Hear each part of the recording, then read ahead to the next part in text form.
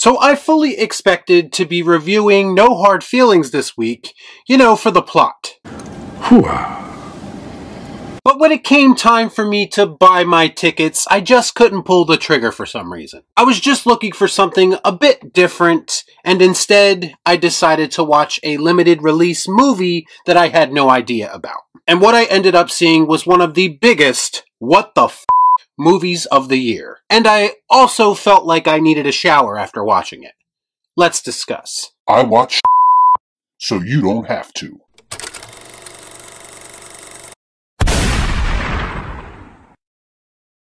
Before I get started, I'd like to kindly ask that you hit the like button, and please subscribe to the channel for more content just like this.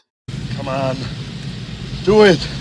Do it! God is a Bullet follows Detective Bob Hightower, who attempts to infiltrate an evil cult to save his kidnapped daughter and avenge the murder of his wife.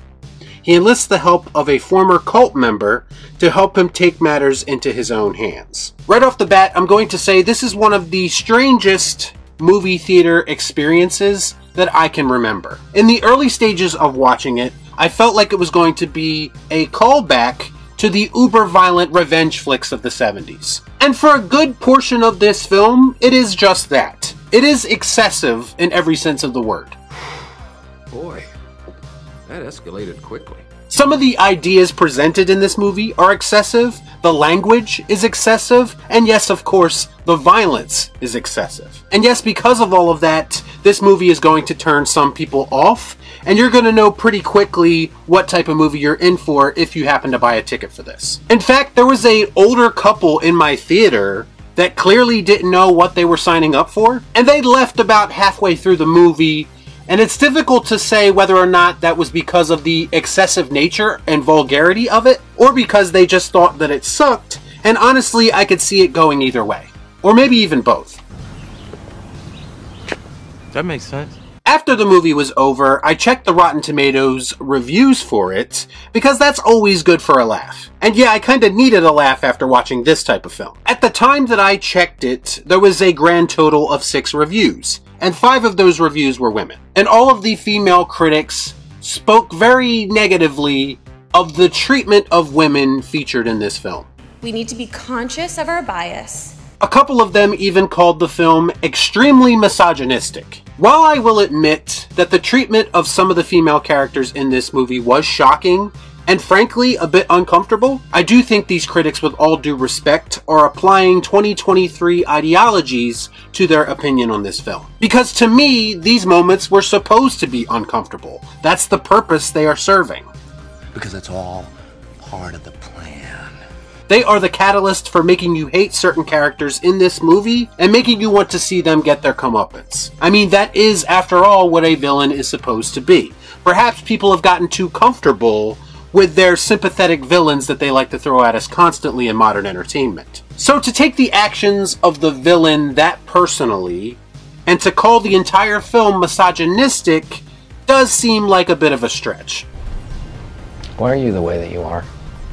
That being said, some of this violence was over the top, almost to the point that it was comical. The cult leader, who is dangerously close to being a full-blown cartoon character, based on his somewhat unusual performance. I mean, he's just too much. There's one scene where he's shooting someone's face off, and it feels like it drags on for an eternity. And it's that excessiveness that we talked about, and it feels like a bit of overkill. Stop it! The main character in this movie, played by Jamie Lannister himself, is the kind of mild-mannered desk cop that we've seen thrown into these unusual and extravagant situations many times in films. And obviously he is put into this situation when his daughter disappears, but I have to be honest, it never really felt like he was racing against the clock to find her, or that he was being pushed to his limits.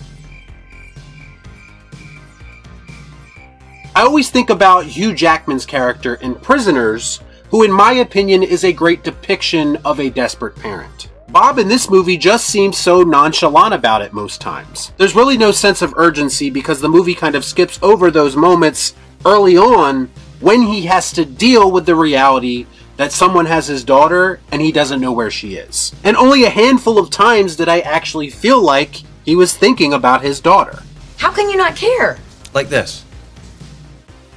And in my opinion, that should be depicted in his character throughout the entire film as a way of building tension. Maika Monroe plays the former cult member who ends up helping him, and her whole existence and willingness to help him find his daughter just comes off as very convenient to me. And I don't know if this was an editing or a writing issue, because again, the beginning part of this movie does feel a bit glossed over, but they do very much rush into their partnership, and because of that, the dynamic between them doesn't always work. I'm having trouble. I actually thought she did a great job acting-wise, and if the movie was based on her character, a cult member who escaped and wants to take out revenge on the person who ruined her life, honestly, to me, that would have been a much better movie. Jamie Foxx is also inexplicably in this movie as a tattoo artist who shares his nuggets of wisdom with the main characters from time to time. And this has to be one of the most random casting choices I've seen in some time. So this is basically a road trip movie, but there's also this subplot going on back in their hometown that feels very shoehorned in. And when they show those scenes, they just feel like they are completely out of left field. This is also where we get possibly the strangest husband and wife argument that I've ever seen on film. What the hell am I looking at?